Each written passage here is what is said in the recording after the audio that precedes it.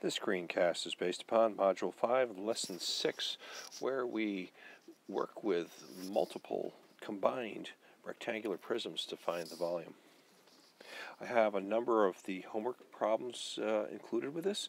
I put them together with the corresponding practice set problem that is very similar to it. So I'll go through the practice set, then I'll explain the relationship and how the homework problem is either similar or different. Okay, let's look at the first of the examples where we have some depictions of two rectangular prisms combined. Let's just take a look at what we have here. I'm going to label these A and B for the sake of simplicity. We can look at rectangular prism A and B. Now, if we look at rectangular prism B, we can see that we have the height, and that's the only dimension that we have. What we'll have to do is take a look at B here, and we can see that the width is the same here. So we have a width here of 3, and I'm going to just label that right there. We'll call that 3 centimeters. We're also missing another dimension. We're missing this dimension right here. And if we look at this, we see that the total length of B is 10 centimeters. And the distance from the edge of B to the edge of A is 6 centimeters. So we'll have to do a little math here. We have to determine that 10 minus 6 equals 4 centimeters. So we can also say that this dimension here is 4 centimeters. Now that we've done that, we'll look at B, and we can see that we have all our dimensions here. We have our length, we have our width, we have our height. So now we need to do some calculating, and then we need to combine the volume of each of these rectangular prisms. So again, sometimes we're going to have to figure things out by looking at the relationships with the other rectangular prism. So let's do A. I have the dimensions of 4 by 3 by 4. So we'll simply multiply 4 times 3 times 4. And I get 4 times 3 is 12. And 4 times 12 is 48. And that would be centimeters cubed. Let's now find B. I have 10 by 3 by 2, and I'll multiply. 10 times 3 is 30 times 2, and that equals 60 centimeters cubed. So now what we need to do is find the sum of the two rectangular prisms' volume. So we have 48 plus 60, and I get 108 centimeters cubed. Now, what were my strategies? Well, we'll have to explain what we did here. We had to subtract the length of the rectangle B from the distance from the distance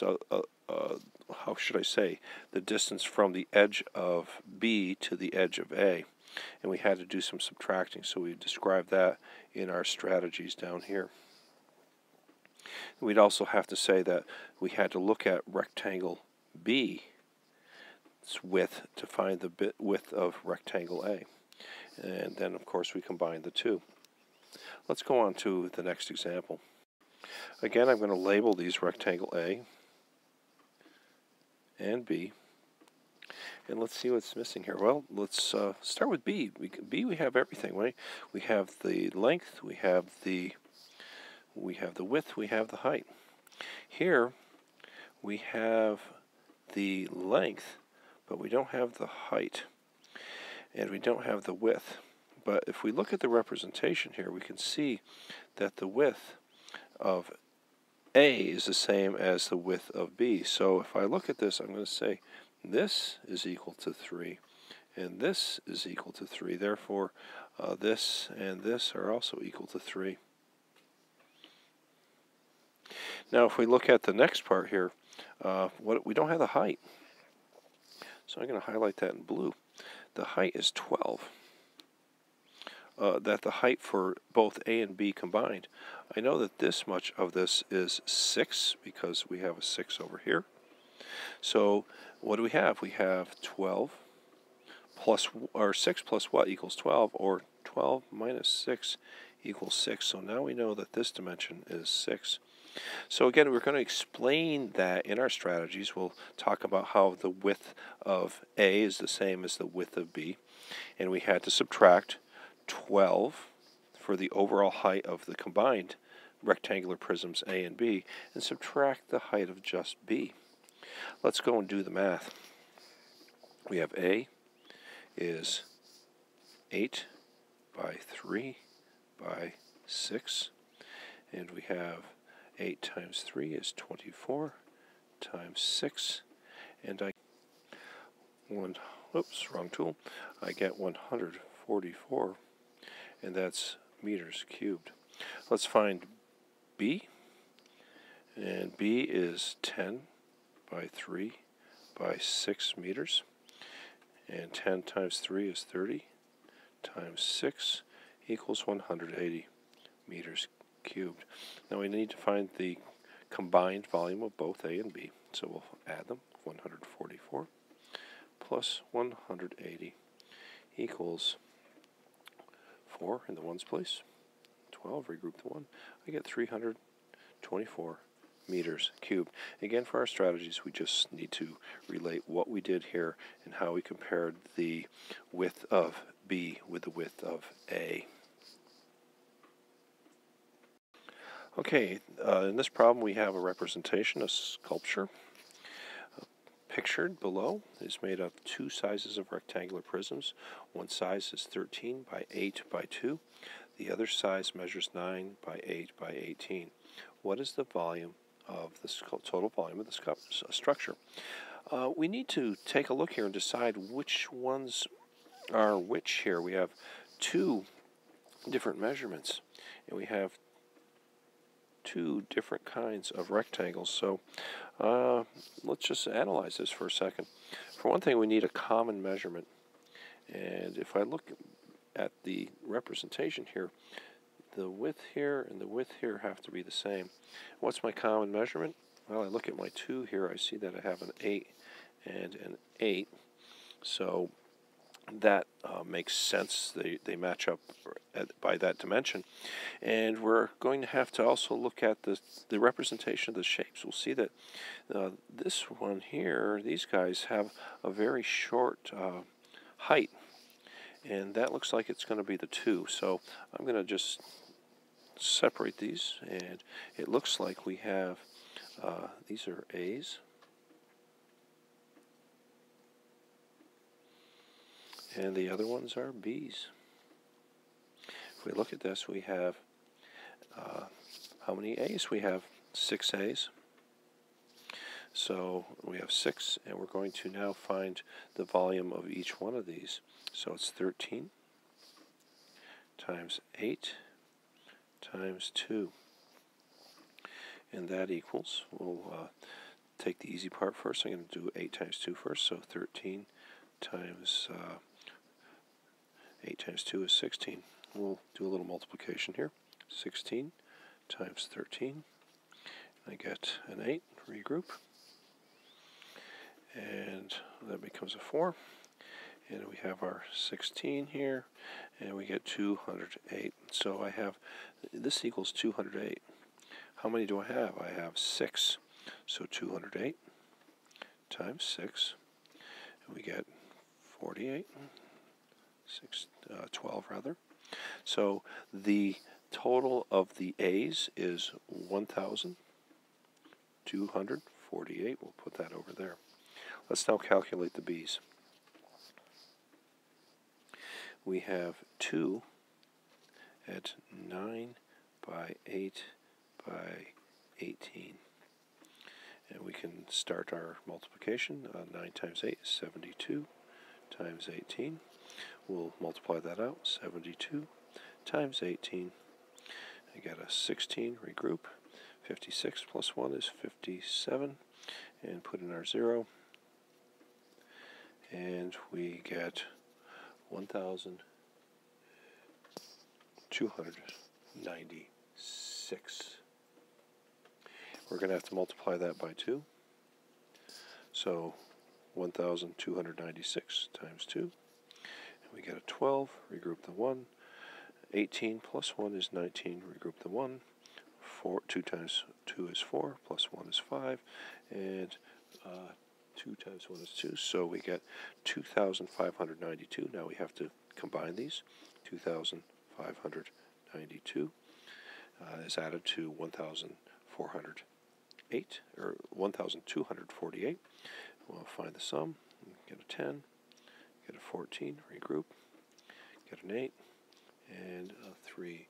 So we end up with 3,840, and the unit is inches cubed.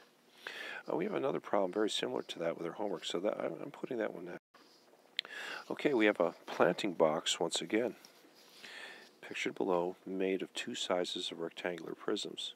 One type of prism measures 3 inches by 6 inches by 14 inches. The other type measures 15 by 5 by 10. All right, and we notice that these guys here are a little bit wider than that guy there. Well, if we find again the one with the shortest measure, because this one, its width is very narrow, and it's narrower than any other. So we know that those guys right there are this one in blue. So we got this one and this one are 3 by 6 by 14. So the other one must be 15 by 5 by 10. Well, what do we have to do? Well, we have to find the volume of this, and then we have to double it. And this one, the other rectangle, is there's just one of them. But we have one more complication here. When we get done with finding the sum of this part here and this part here, we're going to have to do something else. This is, what is the total volume of 3 such boxes? So we have to find the total volume of one box.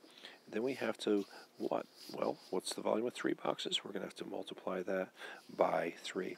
So we have a similar sort of analysis going on here. It's a little bit simpler shape, but they add the complication of what is the total of 3 such boxes. So don't miss that.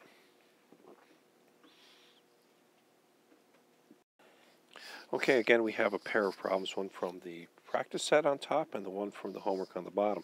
I'll work through the one from the practice set, and I'll give you some pointers for the one from the homework.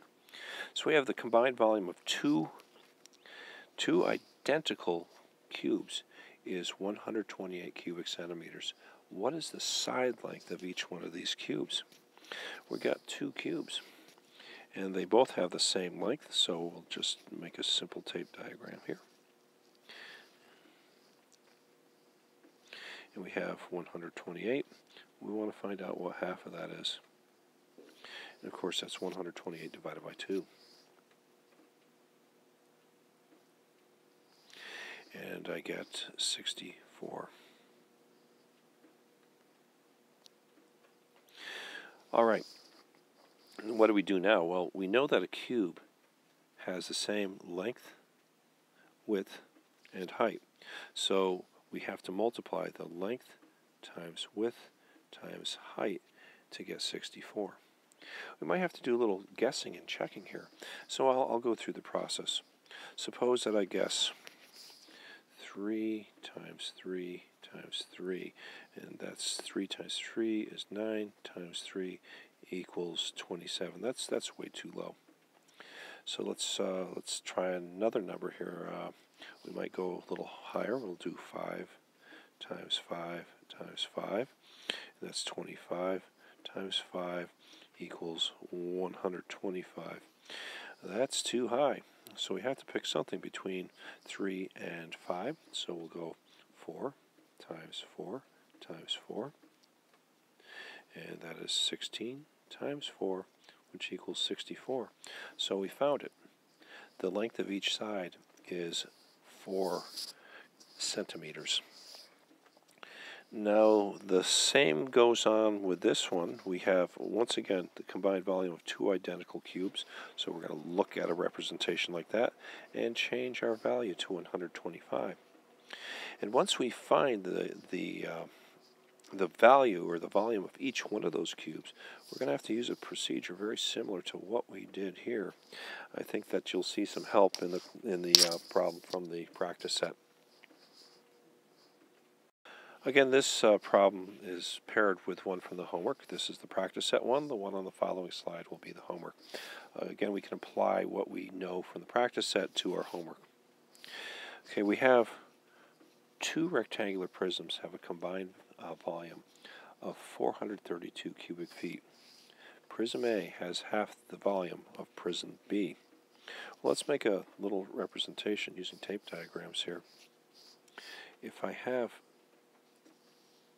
let's start with B, and I'm going to cut that into two parts, and we have A here. And the combined volume of those is 432 cubic feet. Well, what do we have here? We have 3 units that equal 432. So we'll find, I'm going to work down at the bottom here now, is I have 3 units equals 432. So 1 unit equals 432 divided by 3. We'll do a little division over here. 432 divided by 3 goes in once. We subtract, get a 13, 3 goes into 4 times, and we get a 1, and we have 144. So 1 unit equals 144. So that 1 unit is A. We can label that 144 now. And now we have to find B, which is 2 units. So 2 units equals 144 times 2 equals 288. So we know that this one's total is 288. So what's the volume of A? Well, the answer is right there. A is 144 cubic feet and B is 288. Now it says if prism A has the base area of 24 feet squared, we need to find the height. Well, we know that base times the height, the area of the base, times the height equals the volume. And you know the volume of this is 144. Well, we have a division problem here, so the base times the height equals 144. We have a missing factor, so we'll do a little division. I have 144 divided by 24. And that looks like it goes in there 6 times. We get 144. Yep, 144. And we have 6. The height equals 6 feet. Okay, now we have another one here. We have prism B's base is 2/3 the area of prism A. Okay, I'm going to hopefully be able to move this a little bit. Get the right tool. All right. So we know that the base is 2/3 of A's. So we have to start with 2/3. 2/3 of 24 is the same as 2/3 times 24 equals 2 times 24 divided by 3. We'll find the common factors. And we have 16 for our base. So now we'll take the base times the height, which we don't know, and equals the volume, which is 288. Well, again, we have a division problem here, don't we? So we'll take 288 and divide it by 16. We get a 12. And 128, it looks like that is going to go in 8 times. And 16 times 8 is 128. So the base of B is 18. 18, or the height rather, is 18 feet. Okay, we're going to look at a very similar problem from your homework. Problem 5 from our homework is very similar to the previous problem. Part A in particular says 3 rectangular prisms have a combined volume of 518 feet. Prism A has 1/3 the volume of prism B. Prism B and C have equal volumes. What's the volume of each prism? Let's set up a little diagram here, and I think once you see this, you should be able to solve it based upon what you saw in the previous slide. So we have prism A is 1/3 prism B. So that means prism B is 3 times as long. And prism C is the same as prism B. So again, that's 3 units long. We have to combine all these units to make 518 cubic feet. What we have to do here is determine how many units combined make this, and once we find out how many units, we can find out what 1 unit is, and then we can find out what 3 units is, and it's fairly simple to find the volume of all 3 of these rectangular prisms. Alright, on to the last pair here. I know it's been a long presentation. A rectangular tank with a base of 24 centimeters squared is filled with water and oil to a depth of 9 centimeters. The oil and water separate into 2 layers when the oil rises to the top. The thickness of the oil layer is 4 centimeters. What is the volume of the water? Alright, so reading this, we know that our base here is 24. So if I look at, I could also say my top is 24, that surface is 24. We're talking about the bottom though, but the top and the bottom have the same dimensions. We also know that the height of this is 9 centimeters. So we have to figure out what the volume of the water is. Well, if the oil is up to 4 centimeters, we need to find out what the water is. Well, again, what is 4 plus what equals 9? Well, we can find that by subtracting 9 times 4, or 9 minus 4 rather, is 5. And we know that the base is 24, so we know that base times the height equals volume. So our 24 times 5 equals our volume, and 24 times 5 is 120